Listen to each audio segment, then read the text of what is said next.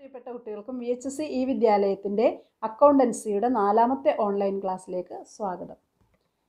കഴിഞ്ഞ 3 ക്ലാസ്സുകളിലായിട്ട് ഒരു non profit organisation എന്താണെന്നും അതിൻ്റെ ഫൈനൽ അക്കൗണ്ട്സ് എന്താണെന്നും receipts and payments account, income and expenditure account ഇവ എങ്ങനെ തയ്യാറാക്കാമെന്നുമാണ് നമ്മൾ പഠിച്ചു കഴിഞ്ഞത്. ഇതുവരെ കഴിഞ്ഞ കാര്യങ്ങളൊക്കെ നിങ്ങളുടെ ടീച്ചേഴ്സിനോട് സംശയമൊക്കെ ചോദിച്ച് കൂടുതൽ ഡീറ്റെയിൽഡ് ആയിട്ട് മനസ്സിലാക്കി കാണുമെന്ന് വിശ്വസിക്കുന്നു. അപ്പോൾ ഇന്നത്തെ ക്ലാസ്സിൽ നമ്മൾ പഠിക്കാൻ പോകുന്നത് ഒരു നോൺ പ്രോഫിറ്റ് ഓർഗനൈസേഷൻ്റെ ഫൈനൽ അക്കൗണ്ടിൻ്റെ ഭാഗമായ ബാലൻസ് ഷീറ്റ് എങ്ങനെ തയ്യാറാക്കാമെന്നും അതുപോലെ തന്നെ ഒരു നോൺ പ്രോഫിറ്റ് ഓർഗനൈസേഷൻ്റെ ഫൈനൽ അക്കൗണ്ട്സ് തയ്യാറാക്കുമ്പോൾ ചില പ്രത്യേക ഐറ്റംസ് അതിൻ്റെ കാൽക്കുലേഷൻ, അതായത് ഇൻകം ആൻഡ് എക്സ്പെൻഡിച്ചർ അക്കൗണ്ടിലേക്ക് ക്രെഡിറ്റ് ചെയ്യേണ്ട സബ്സ്ക്രിപ്ഷൻ എമൗണ്ട് എങ്ങനെ കാൽക്കുലേറ്റ് ചെയ്യണം, അതുപോലെ ഇൻകം ആൻഡ് എക്സ്പെൻഡിച്ചർ അക്കൗണ്ടിലേക്ക് ഡെബിറ്റ് ചെയ്യേണ്ട സാലറി, റെൻറ്റ് അങ്ങനെയുള്ള തുടങ്ങിയ ചില എക്സ്പെൻസസ് എങ്ങനെയാണ് കാൽക്കുലേറ്റ് ചെയ്യേണ്ടത്, അതുപോലെ ചില സ്റ്റേഷനറി തുടങ്ങിയ എക്സ്പെൻഡിച്ചർ സ്റ്റോക്ക് ഐറ്റംസ് അതിൻ്റെ ട്രീറ്റ്മെൻറ്റ് എങ്ങനെയാണ്, ഇത്രയും കാര്യങ്ങളാണ് ഇന്നത്തെ ക്ലാസ്സിൽ നമ്മൾ പഠിക്കാനായിട്ട് ഉദ്ദേശിക്കുന്നത്. അപ്പോൾ ആദ്യമായിട്ട് നമുക്കൊരു നോൺ പ്രോഫിറ്റ് ഓർഗനൈസേഷൻ്റെ ബാലൻസ് ഷീറ്റ് എങ്ങനെ തയ്യാറാക്കാമെന്നാണ് നമ്മൾ പഠിക്കാൻ പോകുന്നത്. എന്താണ് ബാലൻസ് ഷീറ്റ് എന്നും ഒരു ബാലൻസ് ഷീറ്റിൻ്റെ പ്രിപ്പറേഷനുള്ള സ്റ്റെപ്സ് എന്താണെന്നും കഴിഞ്ഞ ക്ലാസ്സിൽ നമ്മൾ വിശദമായിട്ട് മനസ്സിലാക്കിയതാണ്. കഴിഞ്ഞ ക്ലാസ്സിൽ ചെയ്ത അതേ ക്വസ്റ്റ്യൻ വെച്ചുകൊണ്ട് തന്നെ, അതായത് കഴിഞ്ഞ ക്ലാസ്സിൽ നമ്മളൊരു കുറച്ച് ഇൻഫർമേഷൻ വെച്ചുകൊണ്ട് ഒരു റിസീറ്റ്സ് ആൻഡ് പേയ്മെൻറ്റ്സ് അക്കൗണ്ട് തയ്യാറാക്കി. അതിൻ്റെ കൂടെ അഡീഷണലായിട്ട് കുറച്ച് ഇൻഫർമേഷനൂടെ വെച്ചുകൊണ്ടാണ് ഒരു ഇൻകം ആൻഡ് എക്സ്പെൻഡിച്ചർ അക്കൗണ്ട് നമ്മൾ തയ്യാറാക്കിയത്. അതേ റിസീറ്റ്സ് ആൻഡ് പേയ്മെൻറ്റ് അക്കൗണ്ടും ആ അഡീഷണൽ ഇൻഫർമേഷനും വെച്ചുകൊണ്ട് എങ്ങനെയാണ് ഒരു നോൺ പ്രോഫിറ്റ് ഓർഗനൈസേഷൻ്റെ ബാലൻസ് ഷീറ്റ് തയ്യാറാക്കാൻ പോകുന്നതെന്നാണ് നമ്മളിപ്പോൾ മനസ്സിലാക്കാൻ പോകുന്നത്. ഇപ്പോൾ കഴിഞ്ഞ ദിവസം നമ്മൾ ഒരു ഇൻകം ആൻഡ് എക്സ്പെൻഡിച്ചർ അക്കൗണ്ട്, അതിന് തൊട്ട് മുമ്പേ റിസീറ്റ്സ് ആൻഡ് പേയ്മെൻറ്റ്സ് അക്കൗണ്ടും തയ്യാറാക്കുന്നത് എങ്ങനെയാണെന്ന് പഠിച്ചിരുന്നു.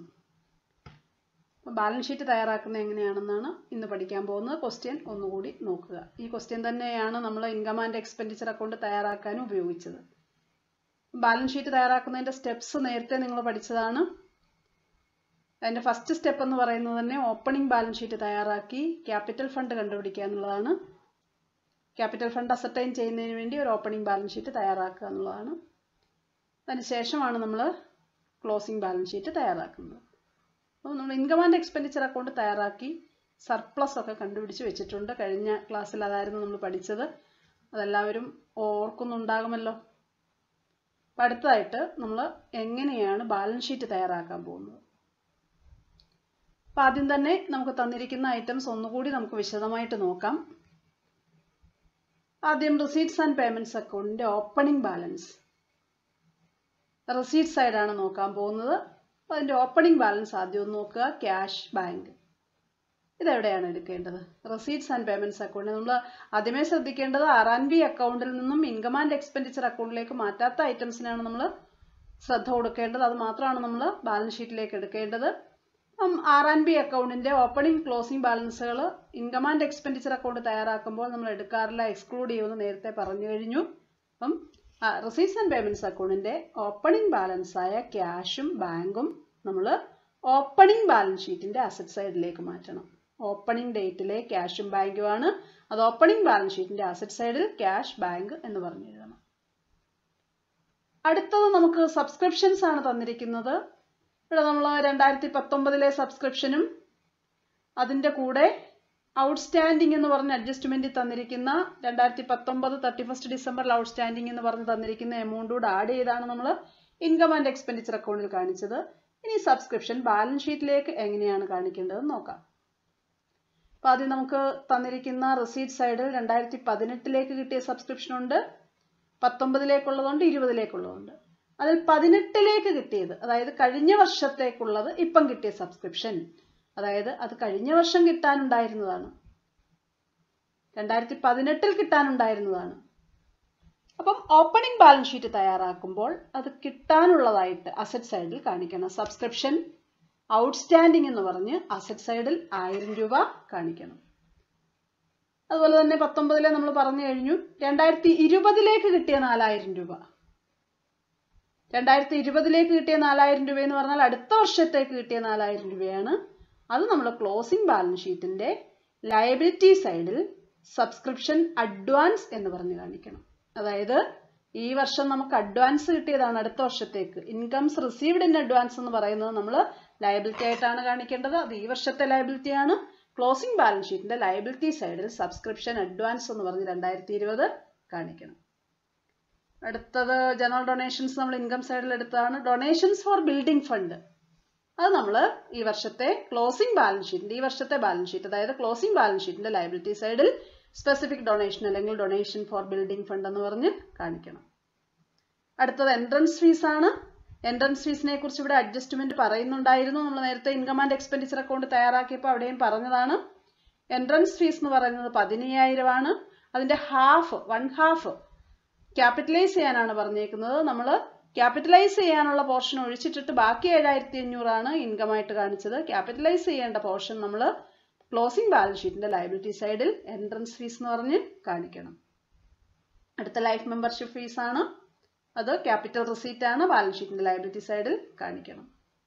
അടുത്തത് റെന്റ് ഫ്രം ക്ലബ് ഹാൾ നമ്മൾ ഇൻകം സൈഡിൽ എടുത്തു കഴിഞ്ഞു. അടുത്ത ലോക്കർ റെന്റ് റിസീവ്ഡ് ആണ്. അത് 2 വർഷത്തേക്കുള്ള ലോക്കർ റെന്റ് ഈ വർഷം കിട്ടി. 2018 കിട്ടി, 19 കിട്ടി. 19 ഈ വർഷത്തെയാണ്. അത് നമ്മൾ ഈ വർഷത്തെ ഇൻകം ആയിട്ട് കാണിച്ചു. 2018 ഇപ്പം കിട്ടിയെന്ന് പറഞ്ഞാൽ 18 അത് കിട്ടാനുണ്ടായിരുന്നതാണ്, കഴിഞ്ഞ വർഷം കിട്ടാനുണ്ടായിരുന്നതാണ്. അപ്പൊ അത് ഓപ്പണിംഗ് ബാലൻസ് ഷീറ്റിന്റെ അസറ്റ് സൈഡിൽ ലോക്കർ റെന്റ് ഡ്യൂ, അതായത് കിട്ടാനുണ്ടത് അല്ലെങ്കിൽ ഔട്ട്സ്റ്റാൻഡിങ് എന്ന് പറഞ്ഞ് 500 രൂപ കാണിക്കണം. അതുപോലെ തന്നെ നമ്മൾ പേയ്മെന്റ് സൈഡിലേക്ക് പോവുക. ഓണറേറിയം നമ്മൾ ഇൻകം സൈഡിൽ എടുത്തു കഴിഞ്ഞു. ഇലക്ട്രിസിറ്റി ചാർജസ് ഇൻകം സൈഡിൽ എടുത്തു. ഓണറേറിയം എക്സ്പെൻഡിച്ചർ സൈഡിലാണ് എടുക്കേണ്ടത്. ഞാൻ പറഞ്ഞത് തെറ്റിപ്പോയി. ഇലക്ട്രിസിറ്റി ചാർജസ് എക്സ്പെൻഡിച്ചർ സൈഡിലാണ് എടുക്കേണ്ടത്. സാലറീസ് ആൻഡ് വേജസ് എക്സ്പെൻഡിച്ചർ സൈഡിൽ നമ്മൾ എടുത്തു കഴിഞ്ഞു. ഒപ്പം അവിടെ അഡ്ജസ്റ്റ്മെന്റ് ഉണ്ടായിരുന്നു. അതായത് salaries unpaid as on 31 December 2000 എന്ന് പറയുന്നുണ്ട്. ഈ വർഷം ഒരു 2000 രൂപയും കൂടി കൊടുക്കാനുണ്ടെന്ന് നമ്മൾ ഇൻകം ആൻഡ് എക്സ്പെൻഡിച്ചർ അക്കൗണ്ടിന്റെ എക്സ്പെൻഡിച്ചർ സൈഡിൽ സാലറീസിന്റെ കൂടെ 2000 കൂടി ആഡ് ചെയ്താണ് കാണിച്ചത്.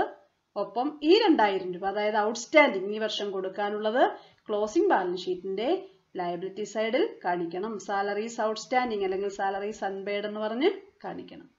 അടുത്തത് ഇൻവെസ്റ്റ്മെന്റ്സ് ക്യാപിറ്റൽ പേയ്മെന്റ് ആണ്. ഈ വർഷത്തെ ബാലൻസ് ഷീറ്റിന്റെ അസറ്റ് സൈഡിൽ കാണിക്കണം.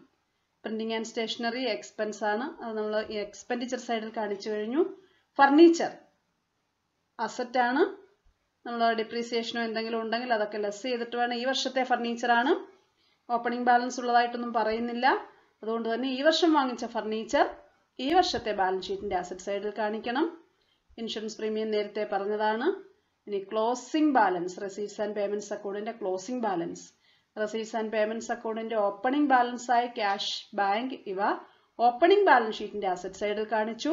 അതേപോലെ തന്നെ ക്ലോസിംഗ് ബാലൻസ് ആയ ക്യാഷും ബാങ്കും ക്ലോസിംഗ് ബാലൻസ് ഷീറ്റിന്റെ അസറ്റ് സൈഡിൽ കാണിക്കണം. ഇനി നമുക്ക് എങ്ങനെയാണ് ഈ ബാലൻസ് ഷീറ്റ് തയ്യാറാക്കിയിരിക്കുന്നത് എന്നൊന്ന് നോക്കാം.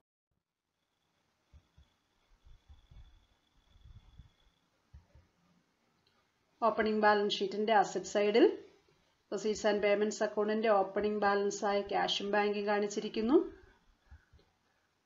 അതുപോലെ തന്നെ സബ്സ്ക്രിപ്ഷൻ, റെസീറ്റ് സൈഡിൽ തന്നിരുന്ന കഴിഞ്ഞ വർഷത്തേക്കുള്ള സബ്സ്ക്രിപ്ഷൻ ഇപ്പോൾ കിട്ടിയത് സബ്സ്ക്രിപ്ഷൻ ഔട്ട്സ്റ്റാൻഡിംഗ് എന്ന് പറഞ്ഞ് കാണിച്ചിരിക്കുന്നു. ഓപ്പണിംഗ് ബാലൻസ് ഷീറ്റ് ആണിത്. അതുപോലെ തന്നെ ലോക്കർ റെന്റ് കഴിഞ്ഞ വർഷത്തേക്കുള്ളത് കിട്ടിയത് കഴിഞ്ഞ വർഷത്തെ, അതായത് ഈ വർഷത്തെ ഓപ്പണിംഗ് ഡേറ്റിലെ ബാലൻസ് ഷീറ്റിൽ ഔട്ട്സ്റ്റാൻഡിംഗ് എന്ന് പറഞ്ഞ് കാണിച്ചിരിക്കുന്നു. ഇത്രയാണ് നമുക്ക് ഓപ്പണിംഗ് ഡേറ്റിലെ അസറ്റ്സ് ഉള്ളത്. ക്യാഷ്, ബാങ്ക്, സബ്സ്ക്രിപ്ഷൻ കഴിഞ്ഞ വർഷം കിട്ടാനുണ്ടായിരുന്നത്, ലോക്കർ റെന്റും കഴിഞ്ഞ വർഷം കിട്ടാനുണ്ടായിരുന്നത്. അപ്പൊ നമുക്ക് ഓപ്പണിംഗ് ബാലൻസ് ഷീറ്റ് തയ്യാറാക്കുന്നത് എന്തിനാണെന്ന് ഞാൻ നേരത്തെ സൂചിപ്പിച്ചതാണ്. ഓപ്പണിംഗ് ഡേറ്റിലെ ക്യാപിറ്റൽ ഫണ്ട് അസർട്ടൈൻ ചെയ്യുന്നതിന് വേണ്ടിയാണ് ഓപ്പണിംഗ് ബാലൻസ് ഷീറ്റ് തയ്യാറാക്കുന്നത്. അപ്പൊ ആ ബാലൻസ് ഷീറ്റിൽ ഓപ്പണിംഗ് ഡേറ്റിലെ അസറ്റ്സും ഓപ്പണിംഗ് ഡേറ്റിലെ ലയബിലിറ്റീസും ആണ് കാണിക്കേണ്ടത്. ഓപ്പണിംഗ് ഡേറ്റിലെ അസറ്റ് സൈഡിലും ലയബിലിറ്റി സൈഡിലും കാണിച്ചതിന് ശേഷം ഈ ബാലൻസ് ഷീറ്റ് ബാലൻസ് ചെയ്താണ് ക്യാപിറ്റൽ ഫണ്ട് കണ്ടുപിടിക്കേണ്ടത്. അസറ്റ് സൈഡ് ആയിരിക്കും കൂടുതൽ. ഇപ്പൊ ഇവിടെ അസറ്റ് സൈഡാണ് കൂടുതൽ, 4000 ഡിഫറൻസ് വരും. ആ ഡിഫറൻസിനെയാണ് നമ്മൾ ക്യാപിറ്റൽ ഫണ്ട് എന്ന് വിളിക്കുന്നത്. അപ്പോൾ ഓപ്പണിംഗ് ബാലൻസ് ഷീറ്റ് തയ്യാറാക്കുന്നത് തന്നെ ക്യാപിറ്റൽ ഫണ്ട് കണ്ടുപിടിക്കാനായിട്ടാണ്. നമ്മൾ ഇതിനേക്കാൾ വലിയ പ്രോബ്ലം ഒക്കെ ചെയ്യുമ്പോൾ ഓപ്പണിംഗ് ഡേറ്റിലുള്ള അസറ്റ്സും ഓപ്പണിംഗ് ഡേറ്റിലുള്ള ലയബിലിറ്റീസും മാത്രമാണ് ഓപ്പണിംഗ് ബാലൻസ് ഷീറ്റിൽ കാണിക്കേണ്ടത്. ബാലൻസ് ചെയ്തിട്ട് നമ്മൾ ക്യാപിറ്റൽ ഫണ്ട് കണ്ടുപിടിക്കണം. ഇനി ക്ലോസിംഗ് ബാലൻസ് ഷീറ്റ് എങ്ങനെയാണ് തയ്യാറാക്കിയിരിക്കുന്നത് നോക്കാം.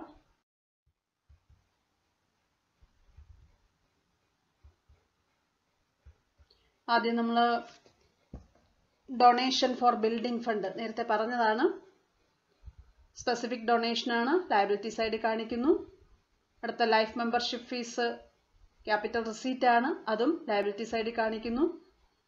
Subscriptions received in advance liability ആണ്, 2019 കിട്ടിയ സബ്സ്ക്രിപ്ഷൻ ആണ്, അത് ലയബിലിറ്റി സൈഡിൽ കാണിക്കുന്നു.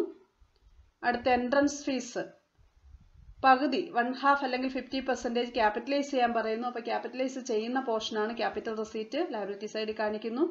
അടുത്തത് ഈ വർഷം സാലറി ഔട്ട്സ്റ്റാൻഡിങ് ഒരു 2000 ഉണ്ട്, അതും ലയബിലിറ്റി സൈഡിൽ കാണിക്കുന്നു. അടുത്തത് നമ്മൾ ഈ വർഷം കണ്ടുപിടിച്ച ക്യാപിറ്റൽ ഫണ്ട് 4000, അതിൻ്റെ കൂടെ നമുക്ക് income and expenditure account prepare ചെയ്തപ്പോൾ കിട്ടിയ സർപ്ലസ് അത് ആഡ് ചെയ്ത് കാണിക്കുന്നു.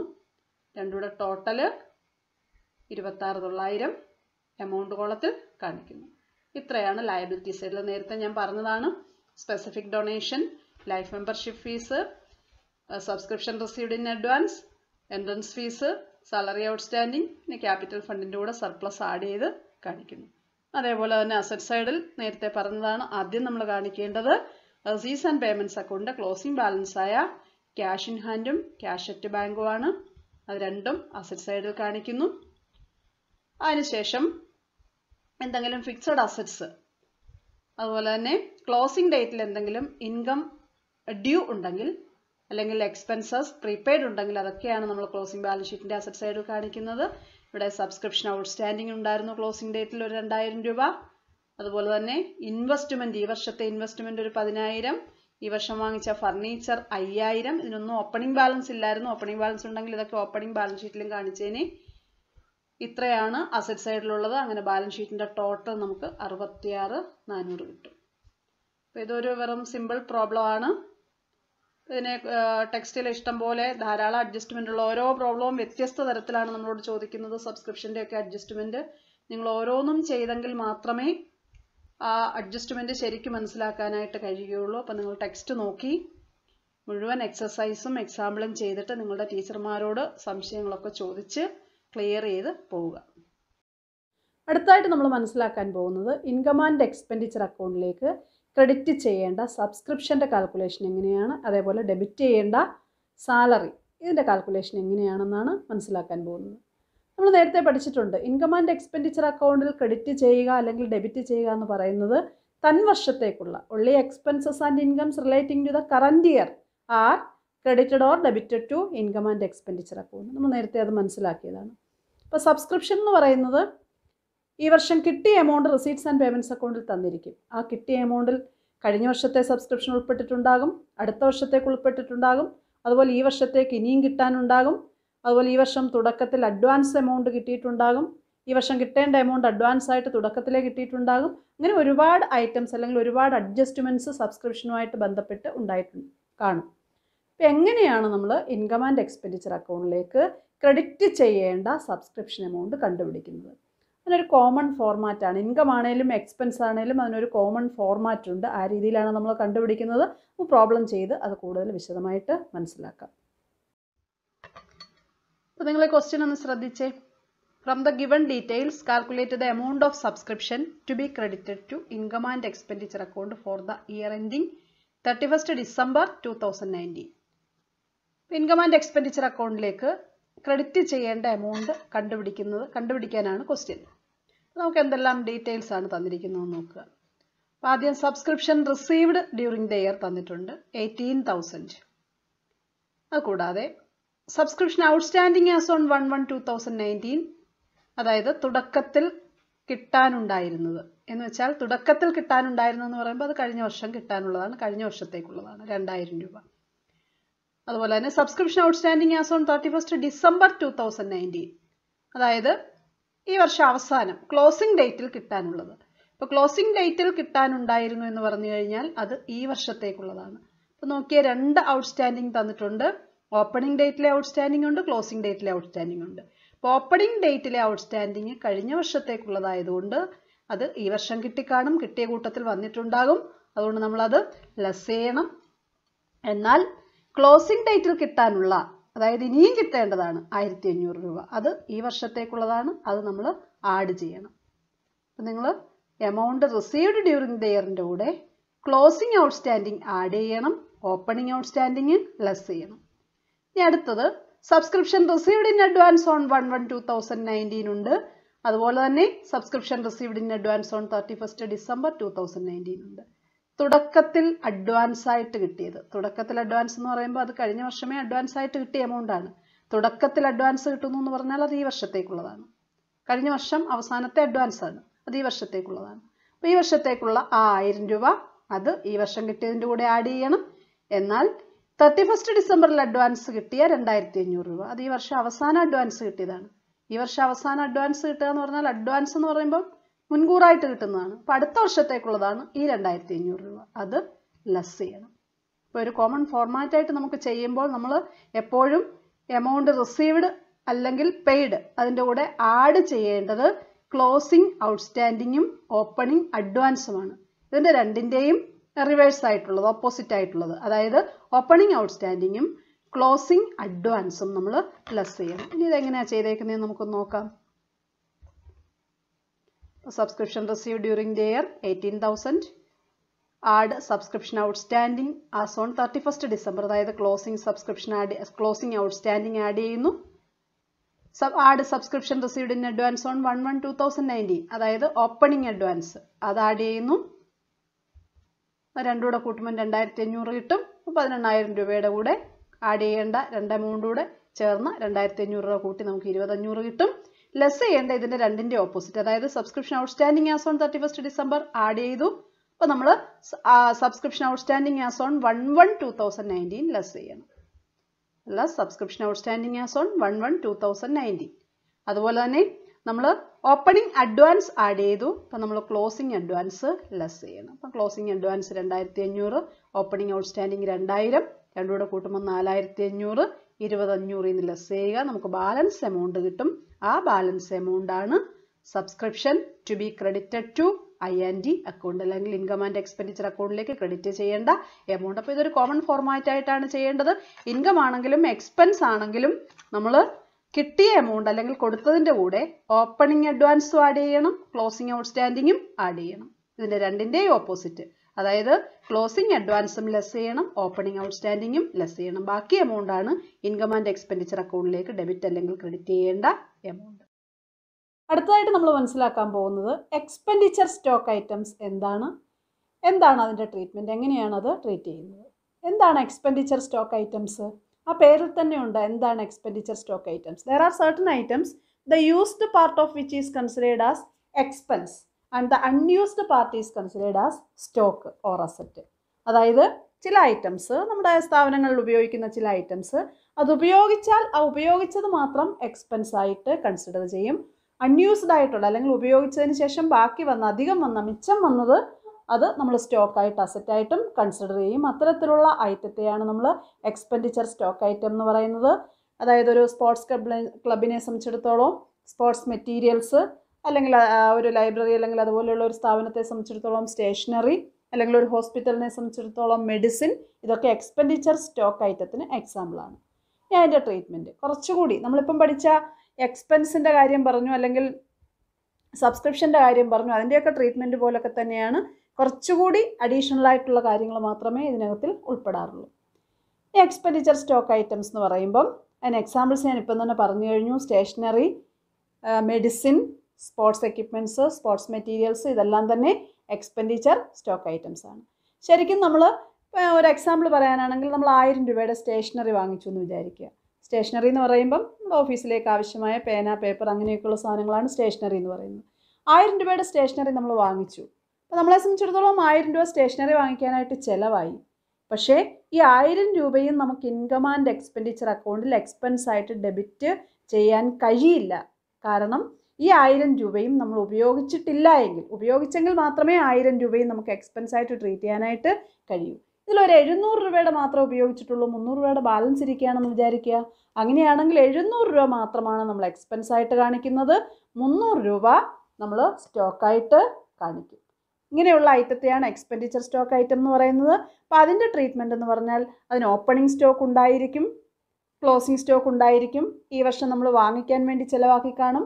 അതുപോലെ തന്നെ വാങ്ങിച്ച ക്രെഡിറ്റേഴ്സിന് പൈസ കൊടുക്കാനുണ്ടാകും, ഓപ്പണിംഗ് ഡേറ്റിൽ കൊടുക്കാനുണ്ടാകും, ക്ലോസിംഗ് ഡേറ്റിൽ കൊടുക്കാനുണ്ടാകും. അപ്പോൾ ഇതെല്ലാം അഡ്ജസ്റ്റ് ചെയ്തിട്ടാണ് നമ്മൾ ഇൻകം ആൻഡ് എക്സ്പെൻഡിച്ചർ അക്കൗണ്ടിലേക്ക് ഡെബിറ്റ് ചെയ്യേണ്ട എമൗണ്ട് കണ്ടുപിടിക്കേണ്ടത്.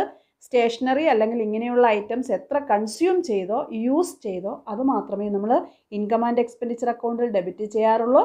ബാക്കി അൺയൂസ്ഡ് ആയിട്ടുള്ള സ്റ്റോക്കൊക്കെ നമ്മൾ കൺസേൺഡ് ബാലൻസ് ഷീറ്റിൽ അസറ്റായിട്ട് കാണിക്കുന്നു. അതുപോലെ തന്നെ ക്രെഡിറ്റേഴ്സൊക്കെ ഓപ്പണിംഗ് ഡേറ്റിലും ക്ലോസിംഗ് ഡേറ്റിലും ഒക്കെ ഉണ്ടെങ്കിൽ അതാത് ബാലൻസ് ഷീറ്റിൽ നമ്മൾ ലയബിലിറ്റി ആയിട്ടാണ് അത് കാണിക്കേണ്ടത്.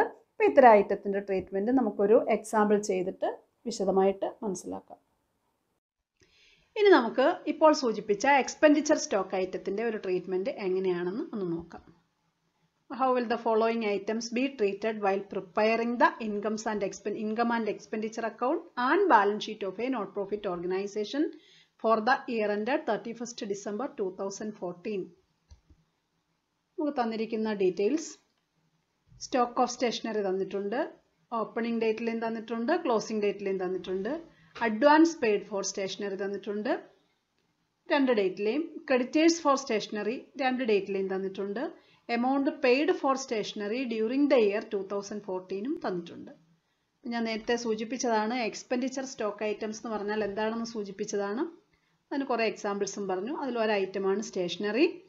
എക്സ്പെൻഡിച്ചർ സ്റ്റോക്ക് ഐറ്റത്തിൻ്റെ പ്രത്യേകത തന്നെ അത് കൺസ്യൂം ചെയ്യുന്നത് മാത്രം നമ്മൾ എക്സ്പെൻഡിച്ചറായിട്ട് ഇൻകം ആൻഡ് എക്സ്പെൻഡിച്ചർ അക്കൗണ്ടിൽ കാണിക്കും. ബാലൻസ് വരുന്നത് അസറ്റായിട്ടാണ് കാണിക്കുന്നത്. അതുപോലെ തന്നെ ആ ഇനത്തിന്മേൽ എന്തെങ്കിലും കൊടുക്കാനുണ്ടെങ്കിൽ അത് നമ്മൾ ലയബിലിറ്റി ആയിട്ടും കാണിക്കും, ബാലൻസ് ഷീറ്റിൽ കാണിക്കും. അപ്പോൾ ഇവിടെ ഇൻകം ആൻഡ് എക്സ്പെൻഡിച്ചർ അക്കൗണ്ടിലേക്കും ബാലൻസ് ഷീറ്റിലേക്കും ഈ പറയുന്ന ഐറ്റംസ് എങ്ങനെയാണ് കാണിക്കുന്നതെന്നാണ് ക്വസ്റ്റ്യൻ. അപ്പോൾ നമുക്ക് ആദ്യം ഇത് ഇൻകം ആൻഡ് എക്സ്പെൻഡിച്ചർ അക്കൗണ്ടിലേക്ക് ഇതെങ്ങനെയാണ് കാണിക്കേണ്ടത്, അല്ലെങ്കിൽ ഇൻകം ആൻഡ് എക്സ്പെൻഡിച്ചർ അക്കൗണ്ടിലേക്ക് ഡെബിറ്റ് ചെയ്യേണ്ടുന്ന എമൗണ്ട് എങ്ങനെ കാൽക്കുലേറ്റ് ചെയ്യുമെന്ന് നോക്കാം. അതായത് ഇൻകം ആൻഡ് എക്സ്പെൻഡിച്ചർ അക്കൗണ്ടിലേക്ക് ഡെബിറ്റ് ചെയ്യുന്ന എമൗണ്ട് എന്ന് പറഞ്ഞാൽ ഇത്തരം ഐറ്റത്തിൻ്റെയൊക്കെ കൺസ്യൂം ചെയ്ത എമൗണ്ട് ആണ്, അല്ലെങ്കിൽ യൂസ് ചെയ്ത എമൗണ്ട് ആണ്. സ്റ്റേഷനറി കൺസ്യൂംഡ്, അല്ലെങ്കിൽ മെഡിസിൻസ് കൺസ്യൂംഡ്, അല്ലെങ്കിൽ സ്പോർട്സ് മെറ്റീരിയൽസ് കൺസ്യൂംഡ്, അല്ലെങ്കിൽ യൂസ്ഡ്. ഈ എമൗണ്ട് മാത്രമേ ഇൻകം ആൻഡ് എക്സ്പെൻഡിച്ചർ അക്കൗണ്ടിലേക്ക് ഡെബിറ്റ് ചെയ്യുകയുള്ളൂ. അതെങ്ങനെ കിട്ടുമെന്ന് നമുക്ക് ഒന്ന് നോക്കാം.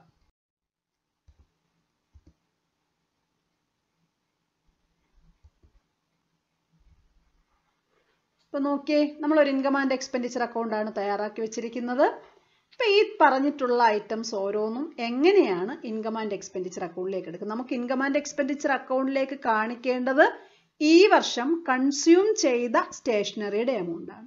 അപ്പൊ തന്നിരിക്കുന്ന ഡീറ്റെയിൽസ് വെച്ചുകൊണ്ട് എങ്ങനെയാണ് ഈ വർഷം ഉപയോഗിച്ച സ്റ്റേഷനറിയുടെ എമൗണ്ട് കണ്ടുപിടിക്കുന്നത്? നമുക്ക് തന്നിരിക്കുന്ന ഡീറ്റെയിൽസ് ഞാൻ ഒന്നുകൂടെ പറയാം.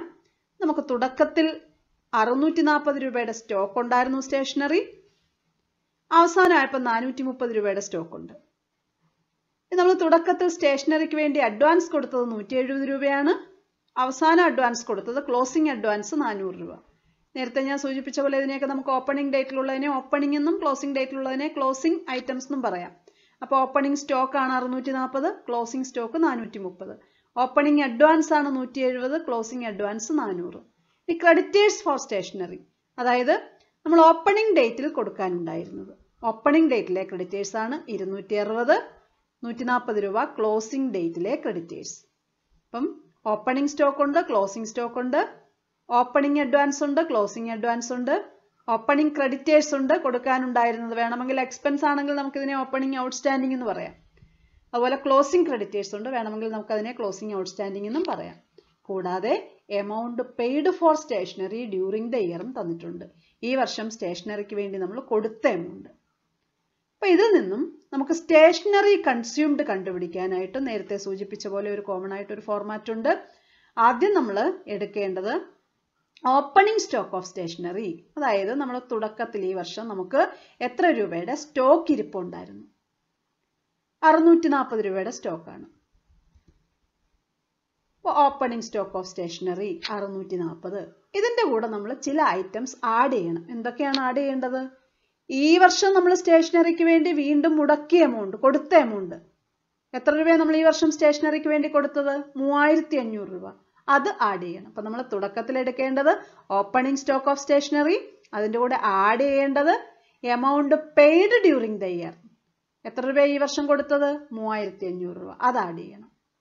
ഇനി നേരത്തെ നമ്മൾ എക്സ്പെൻസിൻ്റെ ഒക്കെ കേസിൽ പറഞ്ഞ അതേപോലെ തന്നെയാണ് ബാക്കി ഐറ്റംസും ഇവിടെ കൺസിഡർ ചെയ്യേണ്ടത്. അതായത് ഇവിടെ വേറെ 4 ഐറ്റംസ് കൂടിയുണ്ട്.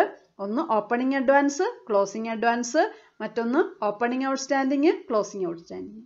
ഇതിൽ നമ്മൾ അവിടെ എന്തൊക്കെയാണോ ആഡ് ചെയ്തത് അതൊക്കെ തന്നെയാണ് ഇവിടെ ആഡ് ചെയ്യേണ്ടത്. അവിടെ ആഡ് ചെയ്തത് ക്ലോസിംഗ് ഔട്ട്സ്റ്റാൻഡിങ്, അതുപോലെ തന്നെ ഓപ്പണിംഗ് അഡ്വാൻസ്. ഇത് രണ്ടും നമ്മളിവിടെ ആഡ് ചെയ്യണം. എന്നിട്ട് ആഡ് ചെയ്ത് കിട്ടുന്ന ടോട്ടൽ എമൗണ്ടിൽ നിന്നും നമ്മൾ ലെസ് ചെയ്യേണ്ടത് ഇതിൻ്റെ എല്ലാം നേരെ റിവേഴ്സ് എമൗണ്ട്. ഏതൊക്കെയാണ്? ക്ലോസിംഗ് സ്റ്റോക്ക് ലെസ് ചെയ്യണം, ബാക്കി ഇരിക്കുന്നതാണ്. അതുപോലെ തന്നെ ക്ലോസിംഗ് അഡ്വാൻസ് ലെസ് ചെയ്യണം. നമ്മൾ ഓപ്പണിംഗ് അഡ്വാൻസ് ആഡ് ചെയ്തു, ക്ലോസിംഗ് അഡ്വാൻസ് ലെസ് ചെയ്യണം. അതുപോലെ തന്നെ നമ്മൾ ക്ലോസിംഗ് ക്രെഡിറ്റേഴ്സ് ആഡ് ചെയ്തു, ഓപ്പണിംഗ് ക്രെഡിറ്റേഴ്സ് ലെസ് ചെയ്യണം. അപ്പോൾ നമുക്ക് 4450 കിട്ടി. അതിൽ നിന്ന് ആ 3 ഐറ്റംസ് കൂടി നമ്മൾ ലെസ് ചെയ്യണം. ബാക്കി എമൗണ്ട് നമുക്ക് കിട്ടുന്നത് 3360 രൂപ. അതായത് 430ഉം 400ഉം 830ഉം 1090 രൂപയാണ് 4450 രൂപയിൽ നിന്ന് ലെസ് ചെയ്യേണ്ടത്. ലെസ് ചെയ്യുമ്പോൾ നമുക്ക് കിട്ടുന്ന എമൗണ്ട് 3360. ഇതാണ് നമ്മൾ stationery consumed during the year എന്ന് പറഞ്ഞ് കാണിക്കേണ്ടത്. ഇതിപ്പോൾ ഇൻകം ആൻഡ് എക്സ്പെൻഡിച്ചർ അക്കൗണ്ടിലേക്ക് എങ്ങനെ കാണിക്കുമെന്ന് ചോദിച്ചത് കൊണ്ടാണ് ഇൻകം ആൻഡ് എക്സ്പെൻഡിച്ചർ അക്കൗണ്ടിൻ്റെ ഒരു ഫോർമാറ്റ് തയ്യാറാക്കിയിട്ട് കാണിച്ചത്. ഇനി അതല്ല, സ്റ്റേഷനറി കൺസ്യൂംഡിൻ്റെ എമൗണ്ട് കണ്ടുപിടിക്കാനായിട്ടാണ് പറയുന്നതെങ്കിൽ ഇത് നമ്മളൊരു സ്റ്റേറ്റ്മെൻറ്റ് രൂപത്തിലാണ് നമ്മൾ തയ്യാറാക്കേണ്ടത്. അവിടെയും നമ്മൾ എഴുതുന്നത് ഇങ്ങനെയാണ്. ഒന്നുകിൽ എമൗണ്ട് പെയ്ഡ് ആദ്യം എഴുതിയാലും മതി. എമൗണ്ട് പെയ്ഡ് ഫോർ സ്റ്റേഷനറി ആദ്യം എഴുതുക. അതിൻ്റെ കൂടെ ഓപ്പണിംഗ് സ്റ്റോക്കും ഓപ്പണിംഗ് അഡ്വാൻസും ക്ലോസിംഗ് ക്രെഡിറ്റേഴ്സും ആഡ് ചെയ്യുക. അതിൻ്റെ 3ന്റെ ഓപ്പോസിറ്റായ ക്ലോസിംഗ് സ്റ്റോക്കും ക്ലോസിംഗ് അഡ്വാൻസും ഓപ്പണിംഗ് ക്രെഡിറ്റേഴ്സും ലെസ് ചെയ്യുക. ബാക്കി എമൗണ്ടാണ് സ്റ്റേഷനറി കൺസ്യൂംഡ് എന്ന് പറയുന്നത്. ഇനി നമ്മളോട് ചോദിച്ചിരുന്നത് ഈ ഐറ്റംസ് ഒക്കെ ബാലൻസ് ഷീറ്റിലും എങ്ങനെ ട്രീറ്റ് ചെയ്യുമെന്നായിരുന്നു. ബാലൻസ് ഷീറ്റിൽ എങ്ങനെയാണ് ട്രീറ്റ് ചെയ്യുന്നത് നമുക്കൊന്ന് നോക്കാം. അതായത് ബാലൻസ് ഷീറ്റ് എന്ന് പറയുമ്പോൾ ഒരു നോൺ പ്രോഫിറ്റ് ഓർഗനൈസേഷനിൽ നമ്മൾ 2 ഡേറ്റിലെ ബാലൻസ് ഷീറ്റ് തയ്യാറാക്കും. നിങ്ങൾ നേരത്തെ പഠിച്ചതാണത്. ഓപ്പണിംഗ് ബാലൻസ് ഷീറ്റും തയ്യാറാക്കും, ക്ലോസിംഗ് ബാലൻസ് ഷീറ്റും തയ്യാറാക്കും. ഇപ്പോൾ ഓപ്പണിംഗ് ബാലൻസ് ഷീറ്റ് എന്ന് പറയുന്നത് ഇവിടെ 1/1/2014 ബാലൻസ് ഷീറ്റാണ്. അത് തയ്യാറാക്കുമ്പോൾ ഓപ്പണിംഗ് സ്റ്റോക്ക് അസറ്റായിട്ട് കാണിക്കും. ഓപ്പണിംഗ് അഡ്വാൻസ്, അതായത് സ്റ്റേഷനറി ആണ്, അഡ്വാൻസ് പേയ്മെന്റ് ആണ്, അഡ്വാൻസ് കൊടുത്തതും അസറ്റായിട്ട് കാണിക്കും. ക്രെഡിറ്റേഴ്സ്, ഓപ്പണിംഗ് ക്രെഡിറ്റേഴ്സ് ലയബിലിറ്റി ആയിട്ടും കാണിക്കും. അത് 3ഉം ഓപ്പണിംഗ് ബാലൻസ് ഷീറ്റിലെ അസറ്റ് സൈഡിലും ലയബിലിറ്റി സൈഡിലുമാണ് കാണിക്കുന്നത്. അതായത് ഓപ്പണിംഗ് സ്റ്റോക്കും ഓപ്പണിംഗ് അഡ്വാൻസും ആ ഓപ്പണിംഗ് ബാലൻസ് ഷീറ്റിലെ അസറ്റായിട്ടും ഓപ്പണിംഗ് ക്രെഡിറ്റേഴ്സ് ഓപ്പണിംഗ് ബാലൻസ് ഷീറ്റിലെ ലയബിലിറ്റി ആയിട്ടും കാണിക്കും. അതേപോലെ തന്നെ ക്ലോസിംഗ് ഡേറ്റിലെ ബാലൻസ് ഷീറ്റ് പ്രിപ്പയർ ചെയ്യുമ്പോൾ closing സ്റ്റോക്കും closing അഡ്വാൻസും അസറ്റായിട്ടും closing creditors liability ആയിട്ടും കാണിക്കും. അപ്പോൾ അതെങ്ങനെയാണ് കാണിച്ചിരിക്കുന്നതെന്ന് നമുക്ക് ബാലൻസ് ഷീറ്റ് കൂടി ഒന്ന് കാണാം.